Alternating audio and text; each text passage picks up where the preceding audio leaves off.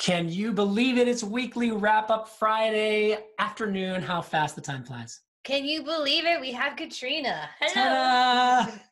Katrina's in between sessions right now, so we pulled her in for a rare appearance. wrap-up. Do you have anything you want to say about the week?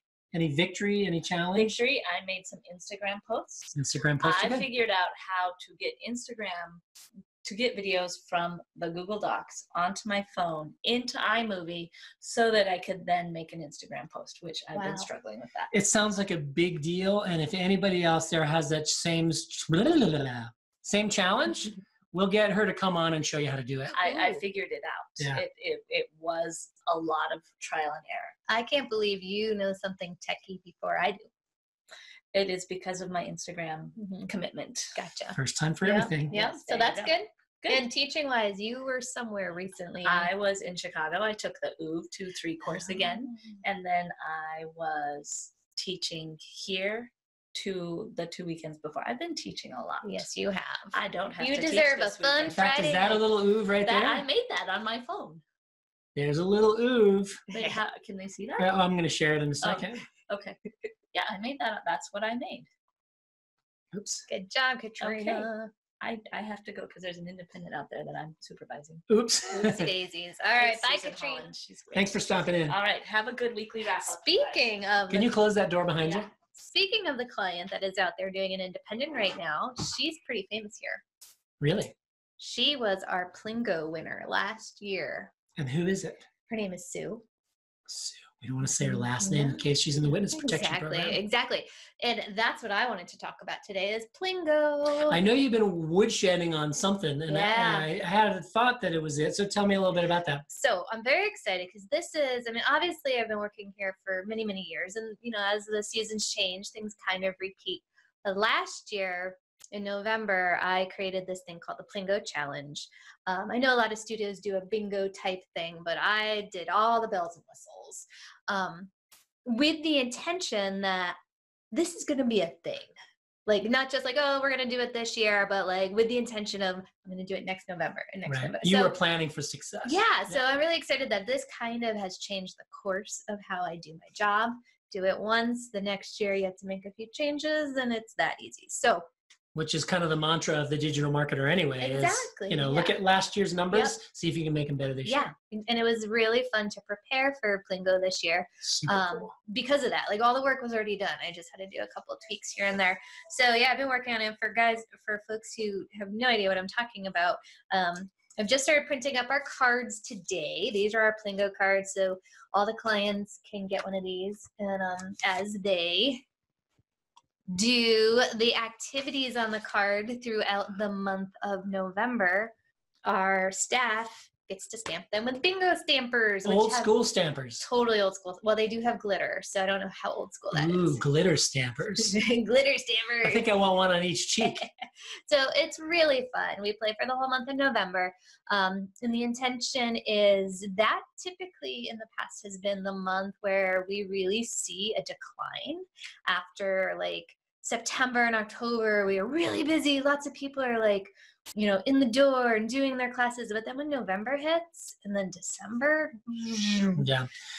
I know sometimes you don't like to talk about actual numbers, but can you say anything about percentages? Because this is an engagement strategy. Oh, yeah. Last year we, I would say our class attendance check-ins was up by 10%. And you can just look at a report on wellness living to get that. Yeah, and so it was up last November and December 10%.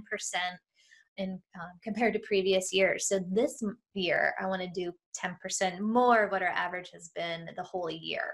Interesting. So that was just for the previous period. I see. So now I found our average for the whole year thus far, and our goal is to get that up. And well, I'm looking forward to being in the studio for the first time for this. I've known you were doing it in the past, but I wasn't managing. Right. No, our clients love it. It's so fun. This is in a strategy. They're working on that Can you word. spell that? No.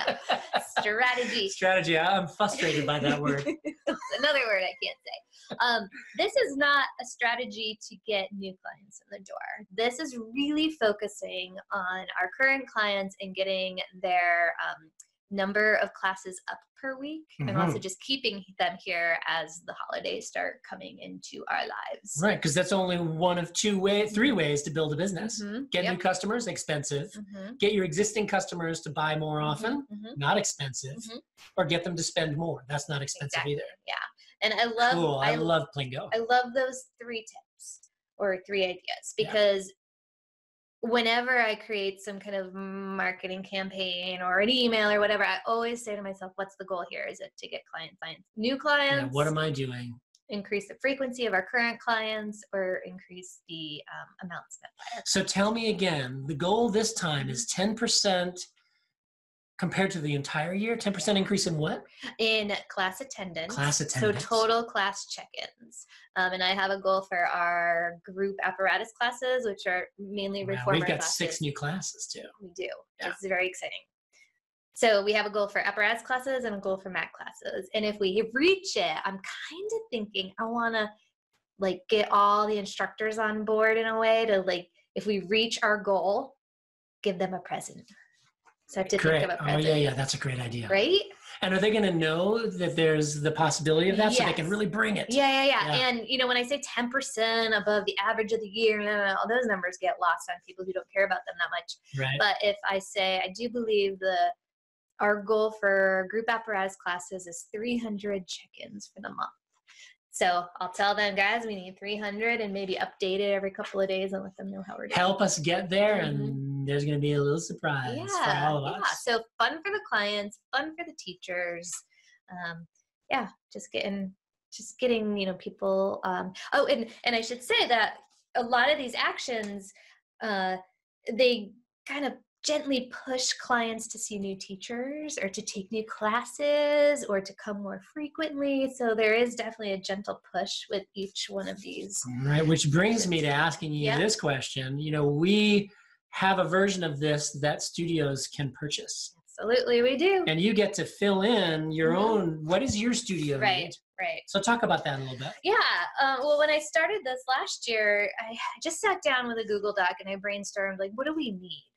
Last year, we actually needed a lot more administrative stuff. Like, we needed Facebook likes. It's not too administrative, but we needed more setting up to attract them, though, is administrative.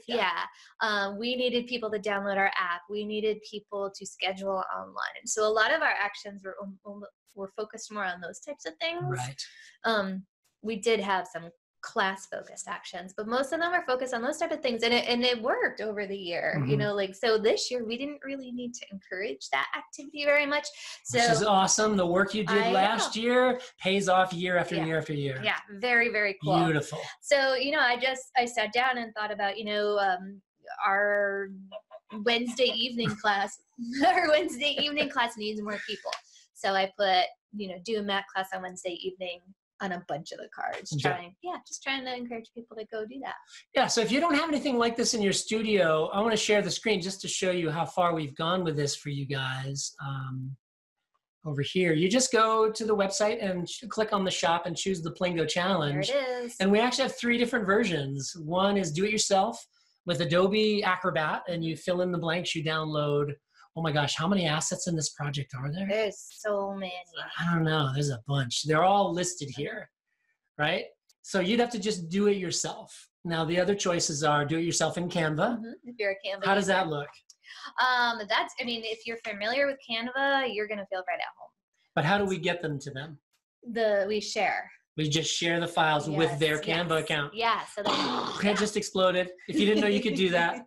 It's very cool. Yeah, you go to my shared something or other on Canva, and then you open it up, and it's all the files, and then you put in your own actions, your own studio name, change the color your to own pricing. Yeah, your own pricing, your branding colors. Are you going to sell cards? Are you going to give cards away? Yeah, so you can really customize it. That's awesome. Yeah. I can't wait. I want to play. And then Can I play, or am I disqualified? Oh, no, we can play. You might not be able to win. But Well, that's okay. But everybody wins, because when you start filling up your card, you come to Pilates so much. And who doesn't feel good when they come to Pilates? Who doesn't feel good when they come So to Pilates? everybody wins. But the third version, The done for you. done for you. Yeah. Yeah. We do it all. We just send you a form that asks you all the right questions, and within, what is our turnaround time? Less than a week. Oh yeah. You'll have it all done for you. You'll be able to launch it at your studio, in a short amount of time. So if your time is a premium and you don't have the time or maybe even the skills to do some of these, and some people don't because they haven't had the opportunity. Right. Happy to do it for you. Just costs a little bit more. Yep. Exactly. So Cool. yeah, I'm thrilled to in the weekly wrap-ups coming up to kind of keep people up to date About how ours went. Yeah. And we'll share some footage, not only in the Facebook page, but in the Facebook group. If you're not already in that, you should join that too. It's Pilates Professionals. Yeah. If you don't know where it is, just give us a little ping in the comments and we'll send you an invite. We will send you there. Yeah. And what about you? I've been so busy over there in my corner that I haven't really noticed what you've been doing. I've been mostly getting ready, the physical space ready for us to all three be gone to the PMA. Next week. Tuesday, Wednesday, Thursday, Friday, Saturday, we'll be God. in Monterey, California. So, we have towels in the bathroom rather than paper towels. And the problem was going to be who's going to do all that, the laundry and folding them. So we've got shelves now in both bathrooms that have so many towels. I think I now have 60 towels in each bathroom. Nice. We won't run out during summer. We won't run out. No, we're all stocked up, and you hung up some really nice shelves just to make that whole, I know we talk about it a lot, but just where can we save more time? Where can we be more efficient? Right. And it can even be the bathroom towels we can simplify. You bought.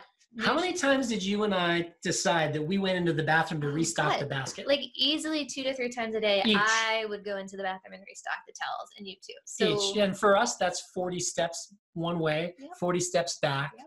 Not a big deal on that one trip, but you add that up and no more. No more. No more. Yeah, so that was really exciting. Well, I'm excited about my new mop too, the cedar mop. I did it this morning. Yeah. And I don't know about you guys, but we have some hardwood type floors, and we were using the Swiffer wets. It's all disposable, blah, blah, blah. Just bad product. Not a bad product, but a bad choice if you're ecologically minded. Yeah, and for the amount that we mop.